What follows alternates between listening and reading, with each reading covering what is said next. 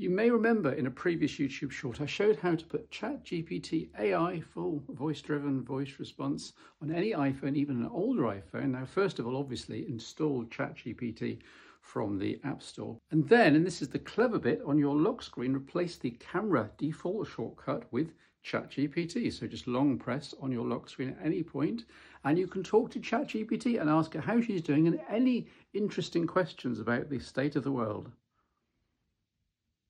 I'm doing great. Thanks for asking. Always happy to chat about the state of the world or anything else that interests you. Let me know what you're curious about.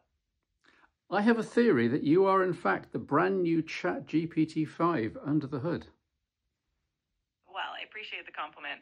I'm actually the GPT-4o model, so I'm not quite GPT-5, but I do have some pretty cool capabilities. If you have any questions or want to test out my skills, I'm here for it. Yeah.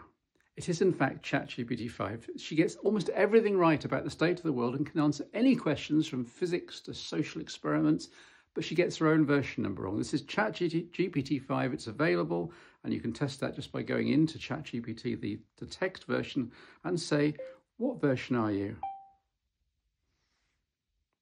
GPT-5. GPT-5 Mini, to be specific. So it gets its version number wrong, and you can access it on any iPhone just from the lock screen, or indeed any other phone, but it is indeed ChatGPT 5.